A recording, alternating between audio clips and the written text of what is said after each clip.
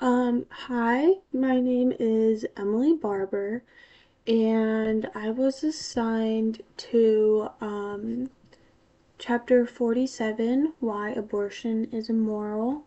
And this chapter was written by Don Marcus.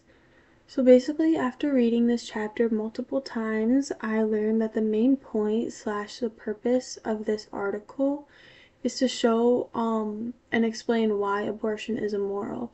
Um, so Don Marcus basically says that abortion is morally the same thing as killing an innocent child or an adult.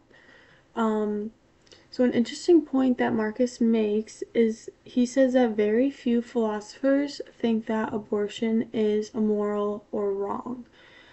Basically, um, so many philosophers believe that abortion is not wrong and that it is okay. Um, and that an abortion on an unborn fetus is really only killing a group of human cells rather than an actual human like a child or an adult.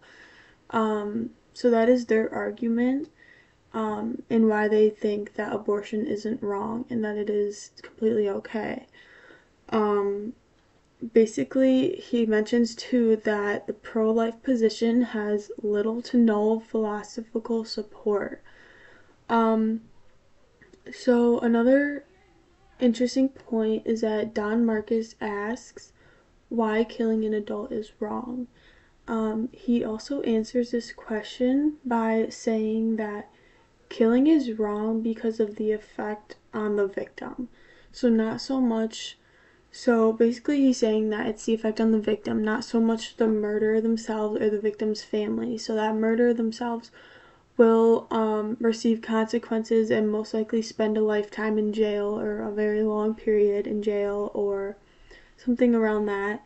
And the victim's family will suffer the consequences of grief and depression and a lifelong, you know, just lifelong grief and all of that. Whereas the victim, obviously, um, victim being killed, it takes away their future. Not only like it takes away their future of anything. If they had a whole future planned out of getting married, going to college, all of this, their future's gone right at that second. So basically, what I'm trying to get at is that this little fact or interesting point that Don Marcus makes, it explains why one killing is just so bad in general, whether it's a child or an adult or an unborn fetus. But it explains why killing an unborn fetus, premature death, is particularly bad. Basically, an abortion on an unborn fetus is completely zeroing out any chance of that fetus having a future. Um, you just eliminate all possibilities of that fetus having a future, whereas an adult or a child had that life and they lived on earth and it had plans of a future, whereas that unborn child completely had zero chances of a future after being born. So a moral theory that would explain this chapter of why abortion is immoral would be consequentialism. So this is a theory that holds that the consequences of the actions are only the part that matter morally. So anything leading up to that consequence doesn't exactly matter in a moral sense.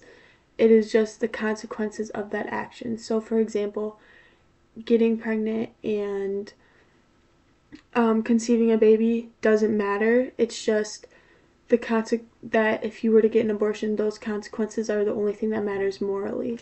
So, whether you get an abortion or not, that is the only thing that matters morally to you and yourself, and also society as a whole. So a real life example of this chapter would be the abortion movements that have taken place in the past 2 to 3 years within the United States of America. Basically, some states have made it completely illegal to receive an abortion, which has led to women, performing abortions on themselves, which not only endangers themselves as a human, but also the fetus as well. It can be super dangerous and life-threatening. So, and then some states have made it legal to get an abortion, and that you are free to walk in, get your abortion, and good to go. So many women that live in the states that don't have abortions will cross state borders just to get a safe abortion so that they don't have to harm themselves or their baby in their own way. So yeah, that is my presentation on my topic, why abortion is immoral.